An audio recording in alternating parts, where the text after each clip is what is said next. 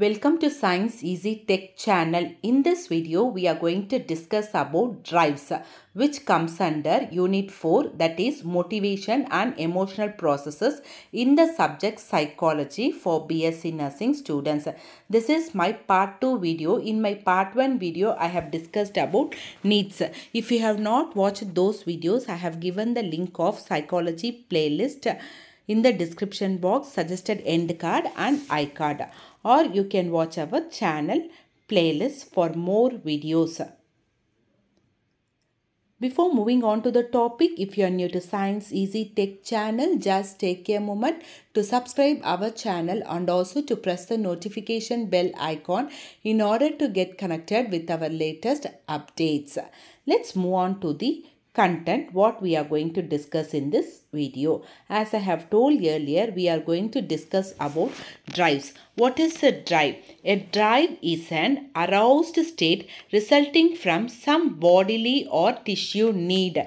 Needs lead to drives. So drives are nothing but they are an arousal state of an individual, so which occurs as a response to bodily or tissue needs. This aroused condition makes the individual to get motivated and to initiate the behavior to rectify the need or to find a remedy for the need. For example, lack of food. Suppose if the person is not having food, what happens in his body? So some chemical reactions are taking place which will be sensitizing his brain to stimulate the hunger. Okay, so in his body, the blood sugar level, everything will be going down. So immediately he will be feeling hungry. So because of this hungriness, he will be having some state of tension and he will satisfy the hunger need. Okay, so any need can lead to drive. So suppose if I am feeling thirsty, what will happen? Immediately I will go and take water. So this thirsty feeling makes me to be aware of the thirstiness and I am taking some action to fulfill that need. So this is called as, what this arousal state is called as drive. So here need refers to the physiological state of tissue deprivation, whereas drive refers to the psychological consequence of a need. Already I have told hunger, thirst, this and all what physiological need. So because of this physiological need, to satisfy this need, suppose if I am hungry, I will be feeling very tired. So immediately I will think of for finding the food or for searching for food. Okay, so as a result of need, you will be getting drive. Need is physiological state, drive is psychological state. The strength of the drive depends upon the strength of the stimuli. So how hungry you are or how thirsty you are. Okay, what is the necessity of the need, like that. Okay, so the drives are divided into two categories. What are those categories? Biological or primary drive, socio-psychological or secondary drive. So first is what? Biological or primary drive, socio-psychological or secondary drive. So we will see biological drive. So this biological needs give birth to biological drives such as hunger, thirst, sex and escape from pain. So these are all the biological or physiological needs which I have already explained in needs part. So the biological drives are basically they are unlearned. So no one teaches a child how to feel thirsty, how to feel hungry and all. So by inborn, by innate itself, you will be having all these basic biological drives.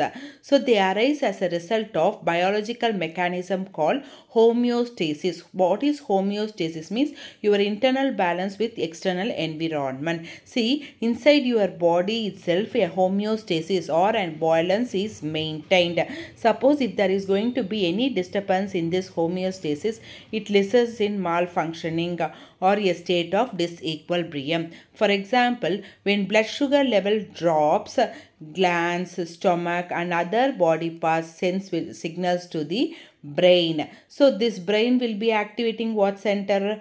hunger center. Already I have explained this thing. So here, whenever you are feeling hungry, or when your blood sugar level drops, immediately your stomach, your other glands, your hormones, everything will be sending some signals to the brain. So the brain in turn, as a response to this stimulus, what it will do, it will be stimulating the hunger center or hunger drive.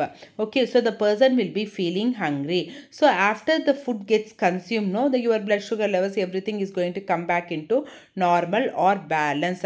So anything, not only I have told about hunger, similarly if you are having thirsty, and if you are having water, if you are having some difficulty in breathing, suppose if you are not getting sufficient air, everything same thing happens. Okay, so the internal homeostasis maintenance is very important. Okay, so for normal physiological balance, your homeostasis should be maintained at a normal level.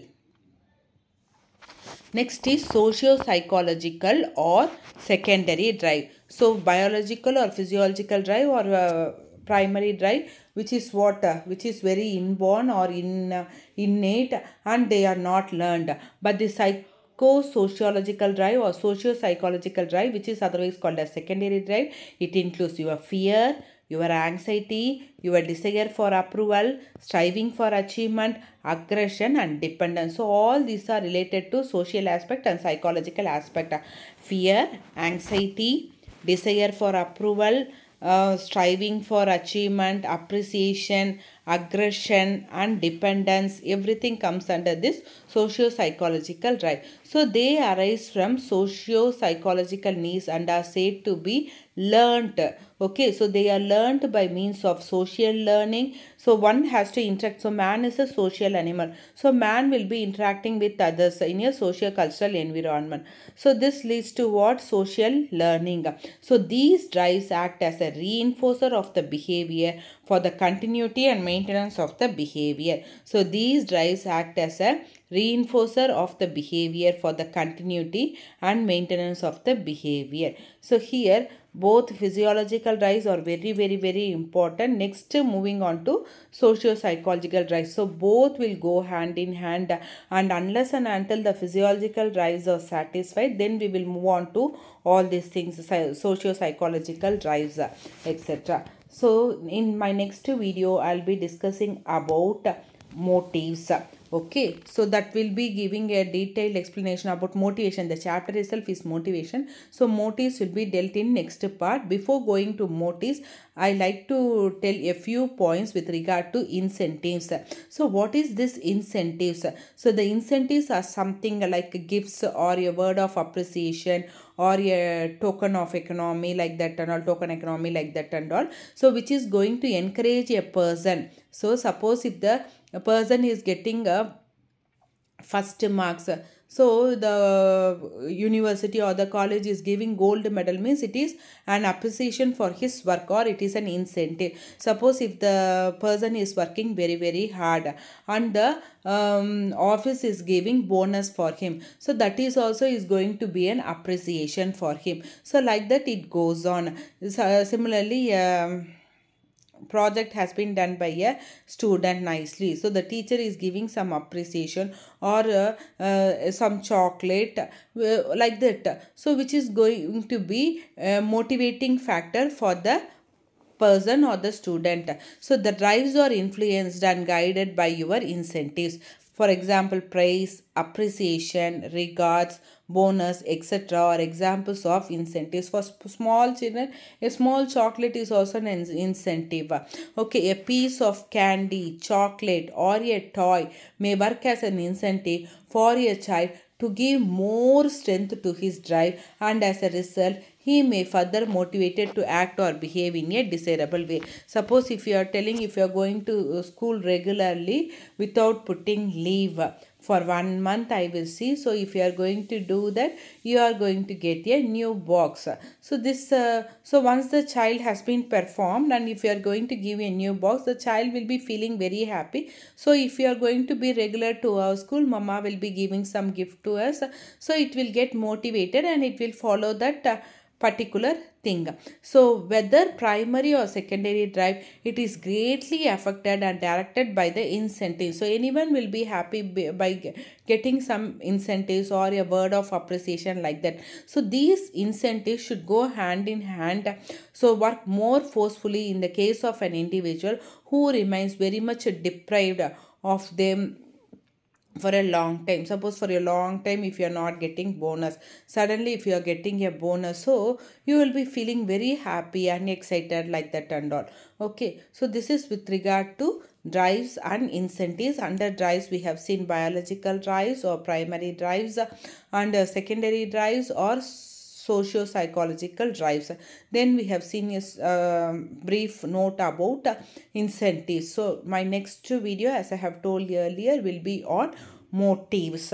Motives, a small introduction, types, etc. we can discuss in our forthcoming videos.